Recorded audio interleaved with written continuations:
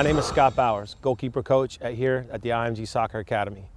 Today we're going to do a 5-part series on the foundations of goalkeeping. We're going to cover body shape, handling, footwork, diving, pressure training, and last crossing.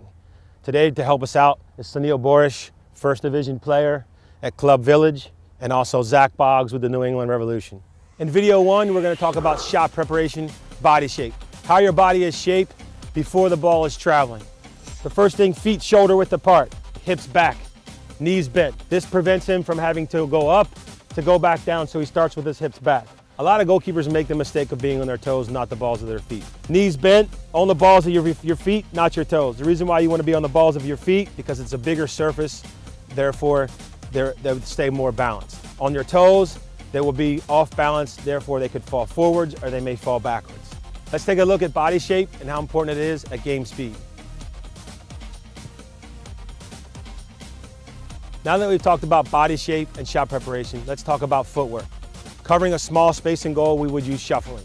So his knees will still be slightly bent, feet will stay underneath his shoulders so that he stays balanced. He will be on the balls of his feet, and as he's shuffling to his right or his left, he would not be banging his feet. Notice how it's nice and light on his toes, on the balls of his feet stay underneath his shoulders, and his body is steady. Good.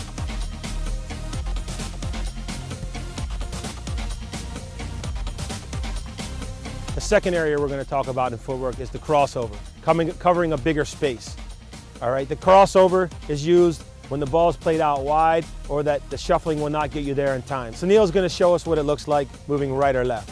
Sunil moving to his right, crosses over with his left foot in front of his right foot, feet staying somewhat underneath his shoulder so he can stay balanced. Moving to the left, right foot goes in front of left foot, feet facing the shot. Let's take a look at this at game speed.